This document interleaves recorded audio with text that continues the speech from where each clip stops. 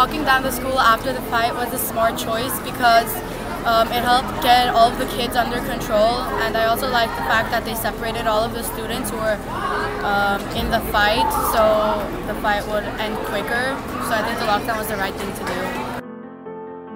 Okay, I think it should have been communicated well. I think there were a lot of students that were just generally scared and didn't know what was going on, which just generally automatically causes fear.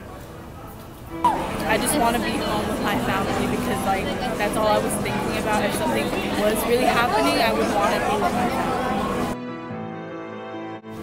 Maybe just a little bit more security, or just making sure that we keep an ear open and an eye out for conflict or any potential conflict, because I know a bunch of people kind of knew that this was going to happen. No one knew how bad it was going to get.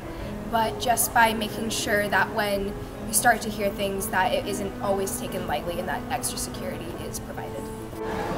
I feel like the people that were involved, like the people that don't want to be in the school or they want to have fights, they should be like a little bit more like secure, like washed over in classes that have more like teachers and like supervisors, just so like people know what like they're going through and like what they are gonna do in the future. Because like there's a lot of people that like are thinking like bad things and they know that there's gonna be fights, and then there's no teachers that like are just, like helping them or trying to like talk them out of it. So I feel like they should have like more like guidance around them so they can like not fight anymore.